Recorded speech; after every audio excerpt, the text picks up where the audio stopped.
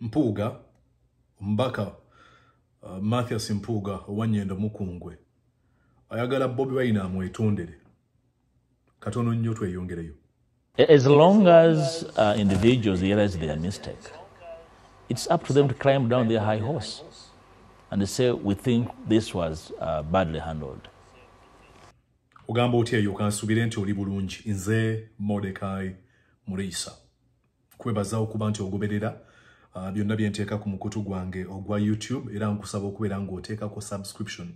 Tuli ku mission ya kweza abantu 15,000 omwezi guno kati ate tutunire bwe tuweza omutwalo mulamba bw'oteekako subscription nja kuba nkusiima. Abasinga ku mmwe nalabye nti statistics ziraga nti abasinga okulaba content ate tebali subscribed. Kyennyamiza. Tandikirewo. Bino byonna ebigenda mu maaso ku nsonga za NUP, Mathias Mpuuga ne Bobi Wine. Mweno video ngenda kulaga. Mbaka Mathias Mpuuga achaziddwa ku NBS TV enkya ya leero. Jabuziddwa ebibuuzo eby'enjawulo. Ku bino byonna ebigenda mu maaso.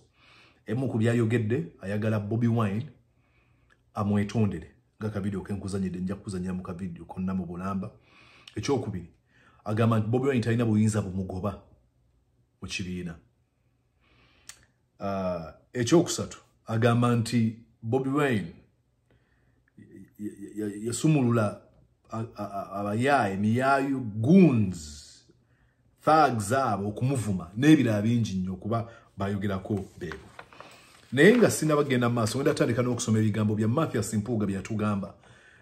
Ndowooza nga tukyali mu ntandikwa za bino byonna obutakkaanya obwaliwo. Yagamba bw'ati, njagala obiwulirize ngenda kubivunula ndyoke tugende mu nsonga z'olwaliwo. Yagamba nti when we find ourselves disagreeable on anything in our midst as a party, as change-seeking forces, we must find mechanisms for mature resolution, which is different from ground-standing and desire to settle political scores at the expense of reputation of comrades with whom we struggle to offer the country better leadership.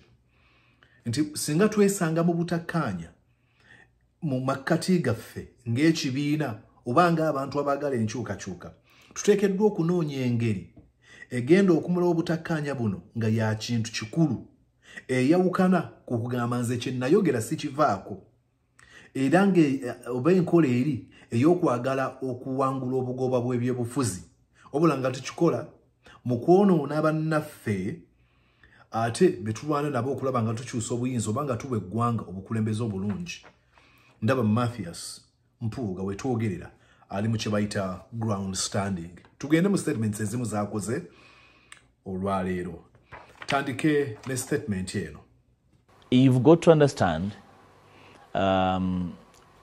when people organize goons to boo you and the organic response from others, of course, that's how low we have sunk, that we can expend so much time and energy and resources to try and portray our own as terrible, but not even an ounce of the same energy expended on the real enemies of the people. Mathias Mpuuga abantu people organize goons to boo you, and that's how low we've sunk. We've spent time and resources to destroy our own. Nti ekibiina kyongedde okukka wansi kubanga waliwo abateeka ssente mu miyaayu mu bayaaye okumuvuma tiwe batyo bakkakkanye. N'agamba nti obudde obusinga batadde ssente n'obudde mu kwonoona omuntu waabwe yeeyogerako nga ye. N'ogeraageranya nti manyi matono nnyo ge batadde ku mulabe owa Uganda ddala aba ategeeza Museveni. Kyali mugamba kino nti agamba nti obudde Bobi Wine oba abali Bobi Wine emabega bwe bamutaddeko okumwonoona bungi nnyo okusinga bwe batadde ku mwami Museveni. Ekyo kituufu mukulu Mpuuga? Ndowooza eyo statement eri reckless ate era olimba. Agenze maaso n'ayogera ku nsonga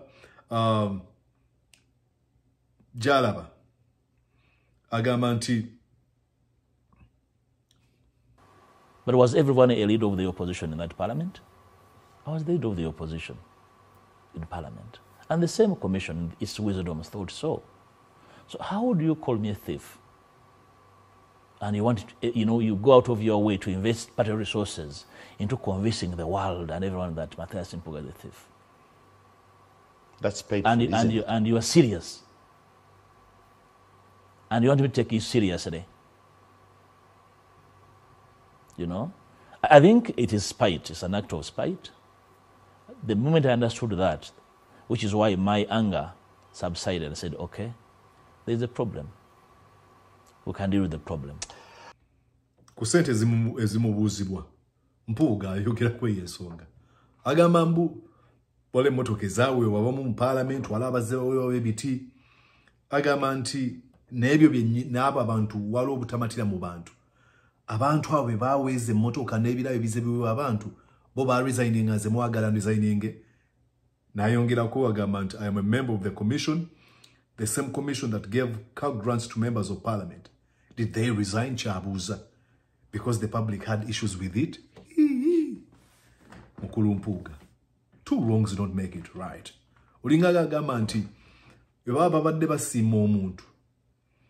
Nenge engeri omusima nchamu sina sima singa bako engeri gibakole enchamu naino kisange enkola gibakole enchamu ugamba tugenda yo maso abantu badde banyiga nete walina gwe yakosa tewali gwe yakosa tugende nayo maso. That is again another reckless position. Ensonga endala Kyagulanyi is under siege in your reply to the letter. Do you think that was in good faith? Could you elaborate on this still? Not for Simon. The person I wrote to probably understands better the context. Because NUP being a young party, there are lots of forces tagging back and forth. And I get the sense that my president is caught up in these kind of forces. Compressional and tensional. And probably he has not given it time to understand these forces, how and where they are pulling from.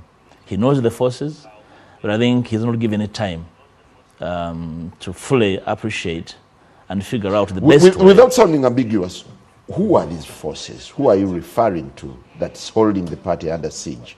Like I said, it's not for Simon's consumption, but I thought I should bring it to his attention just in case he has forgotten that you've got to take care of your surroundings, because a party is a national asset, it's a public good, and therefore you cannot use it to dispense, you cannot use it to satisfy your ego, to serve those around you. It's a big issue, and therefore whatever action you take, you must put into consideration the fact that the stakeholders are various, and therefore you don't simply take a decision because you are angry, and your anger has no premise but spite. Simon Kagwanja lambuza nti wagamba ekibiina kiri mu buwambe bani ayongera ko yuna mugamba tebikwatako nze gwe nakigamba kasita yakimanyi nze manya kimanyi kiri mu buwambe neta nabakubeera nga akifaako abamweto tanabakubera nga abamanyi osazeewo zooyogere obuziina bw'ekibiina osazeewo bwandike muki lwaki toyogera. A party is a national asset and a public good. You can't use it to satisfy your ego. The actions you take must take in consideration of the stakeholders. Mpuuga yayogera. Juke bwayogera bino ebintu ng'ayongerako my president. Mpuuga kyagezaako kukola is to eat his cake and have it too. Okulya keeki ate abeere nayo mu kaseera keekamu. Bwagamba nti president wange oli nkuba ekitiibwa president wange, but you're just satisfying your ego. Weetoloddwa abantu, wasasula abantu abayaye bajje banvume my president. Akulaga nti amuwa ekitiibwa ate amuwogerako bineeno. That is some sort of hypocrisy. Ye ndaba yange. Byenjogero oyinza okukatuukanya nabyo naye nze ntambulira ku party position. Ekibiina kyagamba kitya. Mpuuga yakkiriza ssente zino. Ate nennyini akkiriza nti bazimu wakasimu. Parliament nevayo bulungi nebudefending. Ekibiina ne kimugyamu obwesige ne kimugoba kuwa commissioner nechimususpendinga kuba president momentarily. Awendi. Leso ngarachi ngamba nti you oyina okumaliza okubeera ng'onnyonnyola naye alaga nti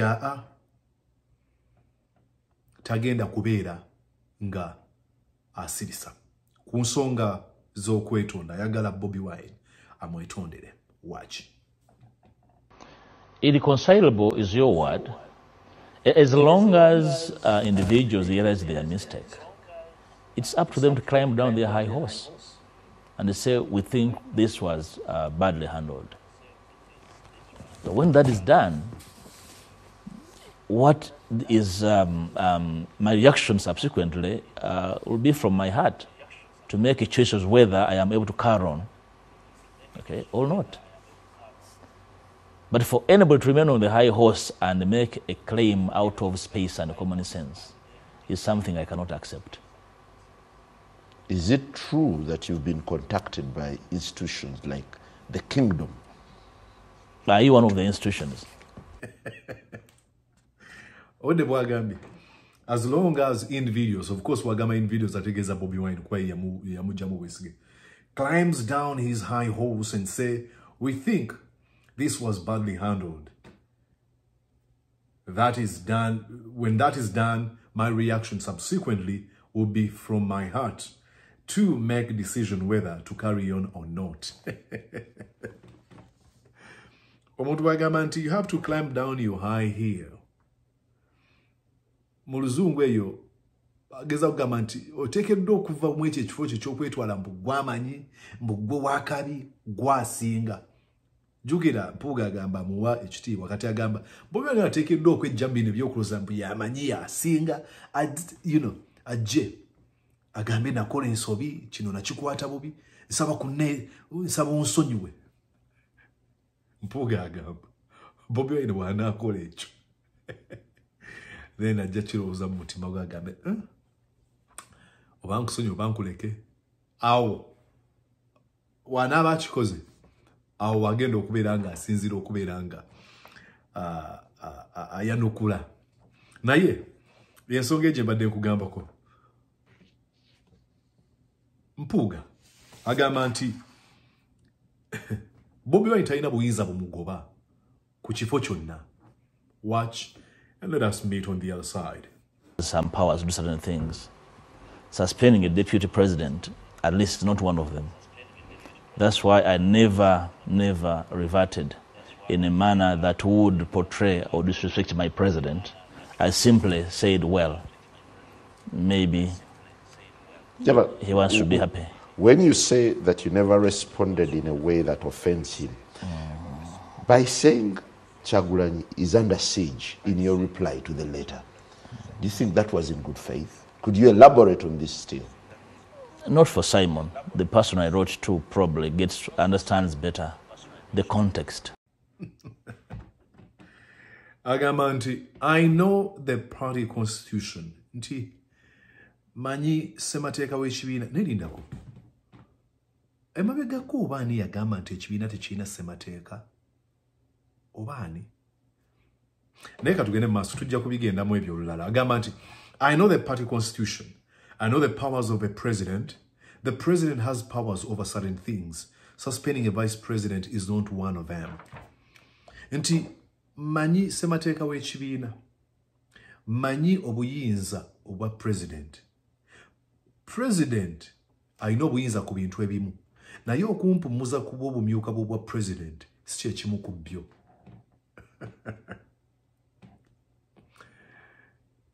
Kagwa amubuuza nti ne watugamba nti omuwa ekitiibwa nga president naye ojja ovudde watugamba nti ali mu buwambi.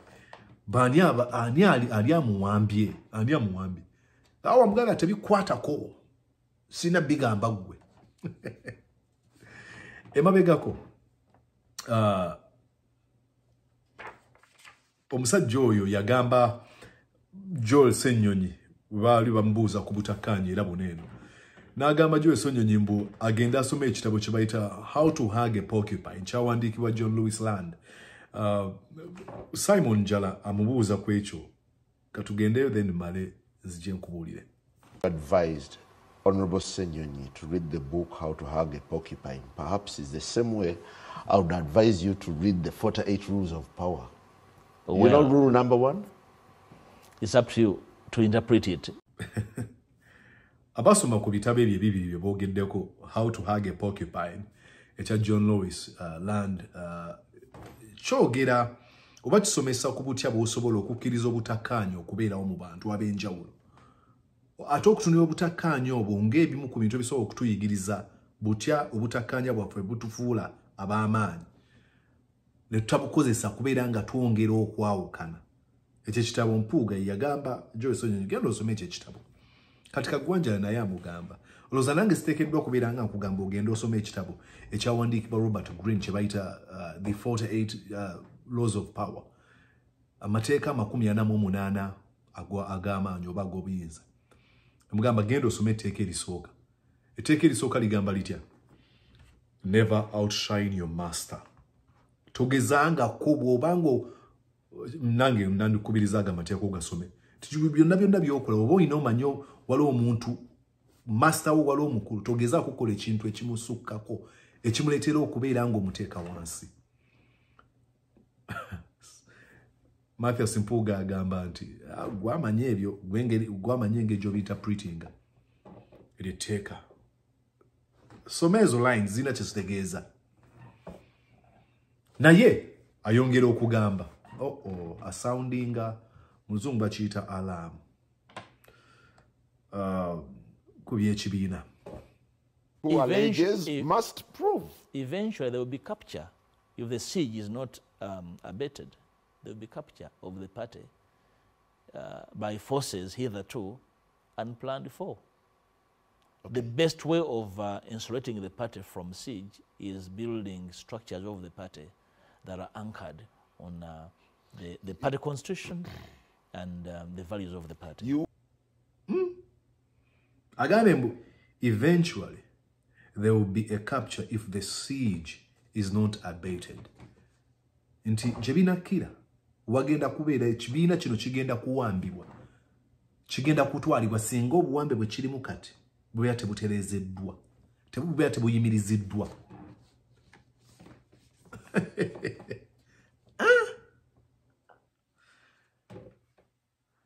Mpuuga yayogedde ku nsonga kitwaba nnyo Abedi bwandika nga buli kaseera yamuwolereza yalumba Kyagulanyi. Ebyo nabyo Mpuuga yabikonyeeko. Watch. The fact that we come from the same community, we serve the same community of Masaka City, probably he naturally has a soft spot for me because we have endured so much. But most importantly, he has a clear understanding of... yeah, but the things he's raising sound rather unpalatable, connecting the party to homosexuality. The Honorable Abedi Bwanika is a fluent communicator. Why don't you host him tomorrow and seek his views on this platform? I'm not his spokesperson, and he should be able to speak out, question the wisdom of the issues he raises and why he raises them now, and whether they have any relationship with how the party is run. Wouldn't prudence dictate that you get these matters out of media spotlight and have a silent engagement with the person you call your president?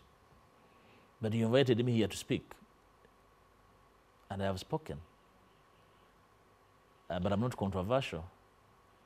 I think where you need to speak, why I came, for example, here to speak to the country is because I need to clarify particular positions I hold on these issues. Yeah, but you're sounding quite ambiguous on a number of things. The party is under siege.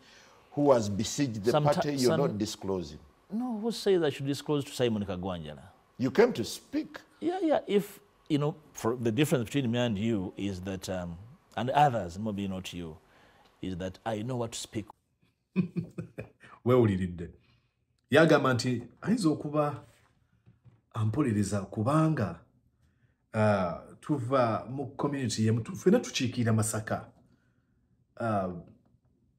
Era amugamba nti bamubuuza ate ku nsonga Lwaki ate ensonga ziteekamu ebintu ensonga z'ebisiyaga? Awo ojja bimwebuuliza ebyo. Gamba ensonga zino n'engejjo zikutera gamba nze wano eno byombuuza ebimu naye nze wano eno okubeera nga mpa wennyimiridde ku bino byonna ebiza bikolebwa. Bambuuza nti ate ku buwambe ogamba nti ekibiina kiri mu buwambe baani abawamba Bobi Wine? Tobimbuuza ebyo kasita ye akimanyi nze siina bigamba ggwe. That is very unfortunate. Manyi bagamba Mpuuga mukana akasa yagamba Bobi Wine alina obuzibu. Ne wano enjoga y'oluzungu egamba it takes two to tango. Alina ebintu bingi byayongedde mu maaso n'okubeera ng'ayogera. Nja kusomera ku bino oyinza obutazanya video ziyinza okubeera empanvu. Ayogedde n'agamba the NUP party itself hasn't formed into an organization. We have never left our formation stages to take the party to a second stage of performance. Nti ekibiina nga kyo tekinaba kubeera nga kyezimbamu ng'ekitongole eky'amaanyi. Tetuvanga ku mitendera ogw'okutondawo ekibiina ogusookerwako. Jjukira ono vice president ayogera bino. Tosobola kuba ng'oyogera ku zino ensonga now nti weesanze erinnya lyo nga liri mu controversies. Bulijjo oliwa. Oli mu kwenenya. Oba oli mu kunenya oli. N'agenda mu maaso. Unfortunately, our NUP seem to be focused on the next election but not organizing for the next election. That is very problematic. Nti ekikwasa ennaku fe aba NUP tutunidde nnyo akalulu akaddako akajja naye tetwetegekedde kalulu ako. Ekyo kibi nnyo, kya buzibu nnyo. Bino oli mu kubyeyogerako kubanga tujja kubuuza ki ky'okoze. Bino obyogerako olwaleero emabega ki ekibadde kikolebwa? Lwaki ssaawa zino bw'otegeera nti NUP tetwetegese? What has been done because you are vice president of this political party? Though you are suspended, wetwogerera. Really? Now, agamba, NUP being a young party, there are lots of forces tagging back and forth, and I get the sense that my president is caught up in this kind of forces. He hasn't given it knowing where these forces are pulling from. But is this the time to tell him? I would think that you as a celebrated politician, can I say you're a career politician, if I may? You would have warned or tried to advise your president from the word go. But now that you find yourself in a controversy, that's when you realize that, hey, but I should be raising this as a concern. Come on. This is very unfortunate. It is very unfortunate. All these kind of things need to be fixed. But it's going to take you to do this. Look in the mirror. Wagament, as long as in videos climb down his high horse. You need to climb down your high horse as well. Climb down your high horse. Look, there's a bunch of people that are telling you that you are untouchable, that you're special. And I would say the same thing happens on the side of Bobi Wine. But you've got to realize, you may accuse this gentleman of all these things you're accusing him. But with your experience and with your talent, he was the man that made you leader of opposition. He went on and made you vice president for the political party. I'm not a clairvoyant to tell what's going to happen tomorrow. But if I look back on what happened, I wonder whether, I wonder about the probability. What if there were chances of you becoming one if you had stayed in the DP? Now, this is not an attack. This is not trying to put you down, but I'm just raising questions. There should be some sort of a modicum of respect. You're revered by some folks who see you as an exemplary and reasonable guy. But you've got to appreciate the uniqueness in Bobi Wine. Nzijukira lunaku lwairo mundu za segona yagamba nti lubale kati ali kuchagulanyi. There's a lot of things you can explain. I usually sit down and wonder why, of all people, Museveni turned out to be a leader of all those folks. And now I'm not saying Mkulembeze wa Museveni will, of course, one day will be. Because I don't believe the likes of Sam Kutesa, Amama Babas, to mention but a few, but no guy never gamba, guy no mugeste to Musobola to Muleke. There are some forces that may propel someone to some levels that you may not be able to see or even explain with your oratory prowess. Anyways, nze Mordecai Murisa munasonyo okugenda mu luzungu n'oluganda kubanga eno interview badde mu luzungu. So sifunye kadde kavunwa bulungi mivunudde direct one eno. Nkusaba subscribing ku YouTube channel eyongera okukula. Kikwasa ennaku nti abasinga okulaba content ono over and over again videos ziraba. Ate tebali subscribed bannange Uganda. Kambirabe nesijja subscribing at tamanyira nze. Saga. But please do. My name is Mordecai Murisa. Tugenda kwongera okugoberera ensonga. So beerako. Beera ku YouTube kwenja okuteeka video enabezzeeko. Nkwagaliza okubeera obulungi. Nze Mordecai Murisa. Kankulekere mwana muwala ono ng'akugamba kye mbadde nkugamba. Please, weeraba. Did you enjoy what you just watched? I'm going to guess that you did. How about you consider subscribing to Mordecai Murisa YouTube channel? Thank you.